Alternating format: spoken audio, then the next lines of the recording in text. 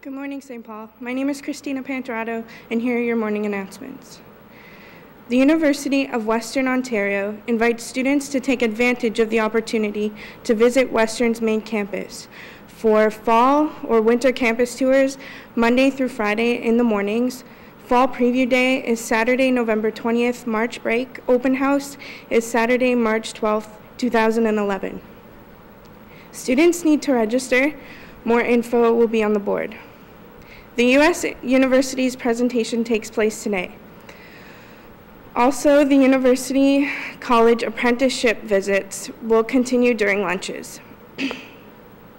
There will be an Act Now meeting this Thursday, November 11th, immediately after school.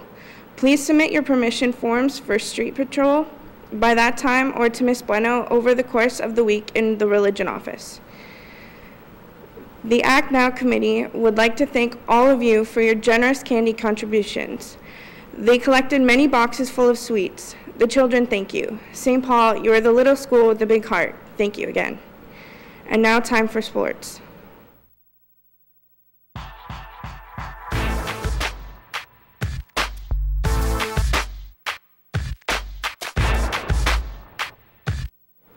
All senior girls interested in trying out for this year's senior girls volleyball team, the next tryout will be taking place tomorrow morning at 6:45 a.m. sharp.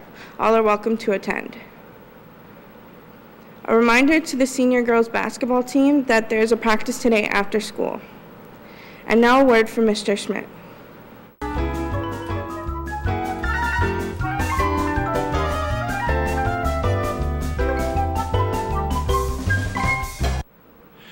A good Monday morning to the St. Paul community. I've got some very important announcements for today and for the balance of the week. As you know, this is the week of Remembrance Day, and we have a number of items throughout the week that we are going to make sure that our school community has an opportunity to witness. This Thursday, as you know, we will be having two different assemblies that have been organized for our Remembrance Day festivities.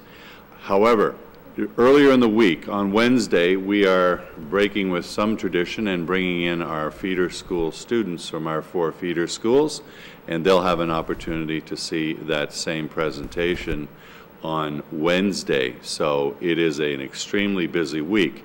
And one very, very important change. I've talked about the culture of caring and the choice that students have. This choice is going to be manifested today in the 4th period for senior students. Originally, we had planned for grade 12 students, but I want all grade 11 and 12 students. That's all 11 and 12 students to attend this assembly in the 4th period when you are called down. You will report to your 4th period and you will be called down. We have representatives from a number of American colleges who are here to talk about the possibility of attending in the United States at different colleges and what scholarship opportunities there may be for you to take advantage of. So make sure that you're aware that this is on in the 4th period and you take advantage of it.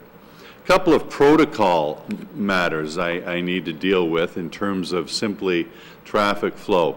At lunchtimes, I would ask that at least for the first 20 minutes of both lunches at 11 o'clock and at 12:20, if you're not going in to buy anything, to please not go into the servery. We're finding that crowds and crowd control is becoming an issue. So we would ask you to stay out of there and do your shopping 20 minutes in if you're just going in to look in the servery for those items.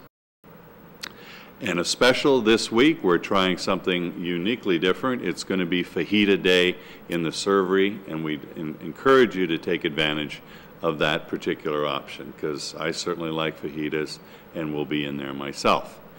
And the song of the day is Letting Go by Sean Kingston and Nicki Minaj. Have a super day at St. Paul.